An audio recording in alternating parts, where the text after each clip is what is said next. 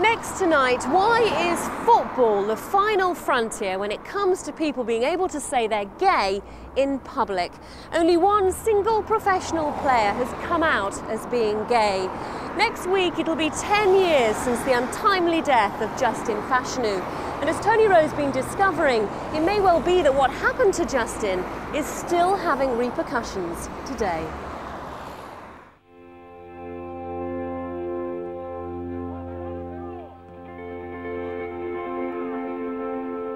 It's the national game, but it's a game which has a bad reputation for tolerance. Football started to tackle racism when black players became stars. But why is being gay a taboo on the football field? Ryan, Fashanu. Oh, what a goal! Why is Justin Fashanu still the only professional footballer in the world to admit he was gay? Statistically, it cannot be that the footballing profession is out of sync with the rest of the world. Isn't it extraordinary that all these years later, still he's the first and only?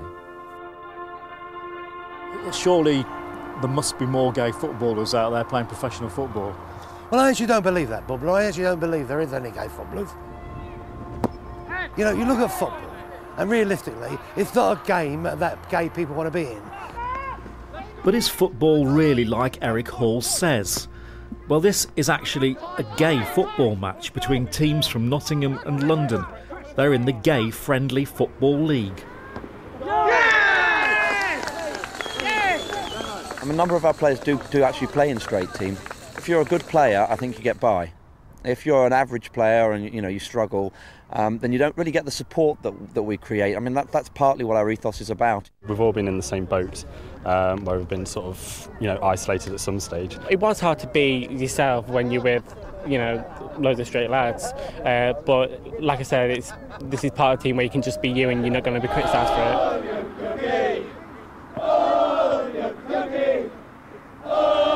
it. Football's a social thing. It's also entertainment. And you only have to go back to the 70s to see how attitudes have changed. Good touch by Samos. Cross by Weller. And a beautiful header by Birchinall. When Alan Birchinall kissed Tony Curry on the lips for a laugh, there was outrage, questions in Parliament and threats. I had an 18-year career, over 500 games. Nobody remembers that. All they remember basically is that photograph. Got some letters from some political people saying, what a disgrace we were to the British nation and etc., etc. But, I look back on it now and it's almost laughable.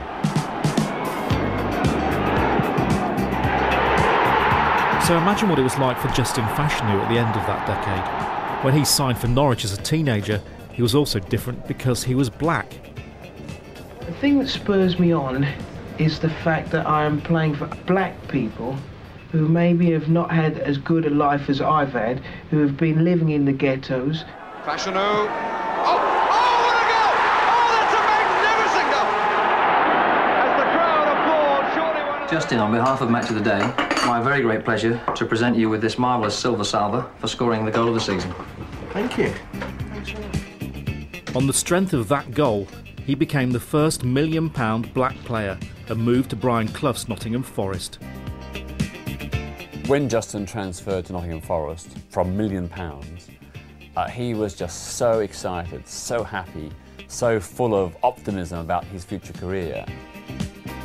Here's Wallace and here's Fashanu. Fashanu wants it right side and he gets it. He failed at Forest. His manager got to hear about Justin's private life. Fashanu was a regular at a gay bar. From the many private, personal conversations I had with Justin, it's very clear that Brian Clough's homophobia, the constant ribbing and ridiculing, did have a very damaging psychological effect upon him. At first, Justin laughed it off, but after this went on for weeks and months, it really did begin to get to him. Justin turned to God, but struggled to make religion fit in with his sexuality. His saviour was Notts County, who rescued him from Forest. Of course, we're talking about Notts County then being a First Division club, a club at the top flight of English football. So he came still in the First Division, but only for £150,000 to see if he could resurrect his career. He did exceptionally well for us.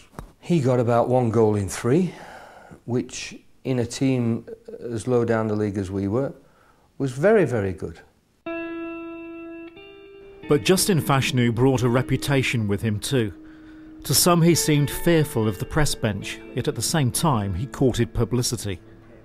Of course there is, or certainly was, in the world of football, a very homophobic atmosphere.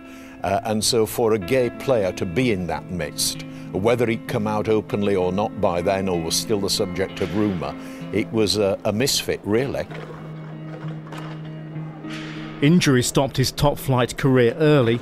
Out of the limelight in football, he made the headlines in another way. Fearing he was about to be outed by a Sunday paper, he and his agent sold The Sun the story that he was gay.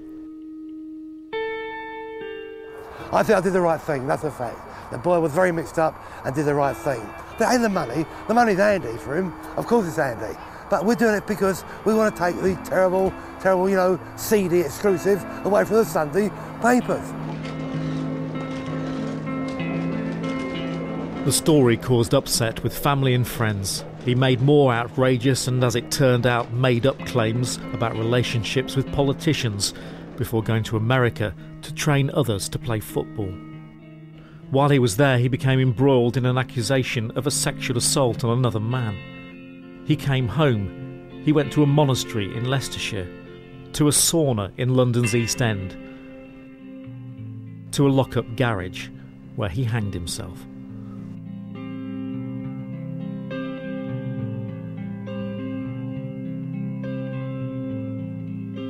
Just hours before he died, witnesses say that he was in a very chirpy, happy, vibrant mood. Not the kind of mood that you'd associate with someone who is about to kill themselves. You know, that's a curiosity which has never been explained.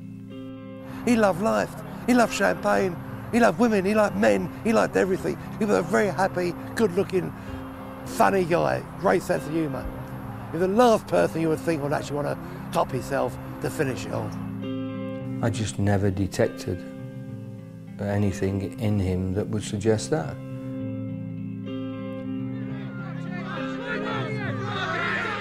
It was 10 years ago. How has football moved on?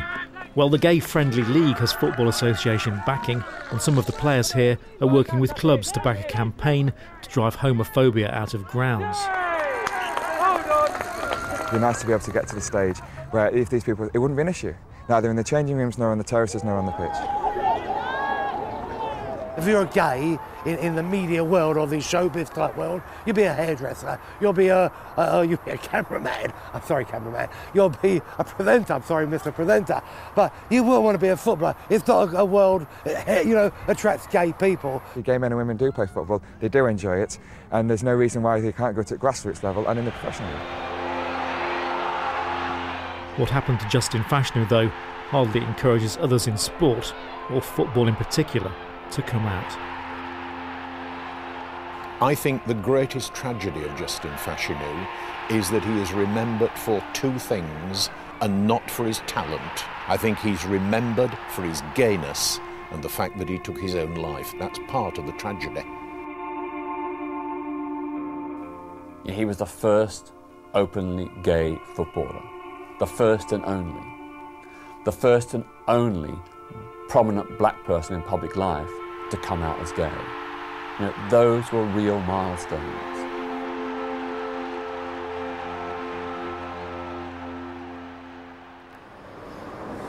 The tragic story of Justin Fashanu. And if you want to find out more, then go to bbc.co.uk/insideout and click on East Midlands.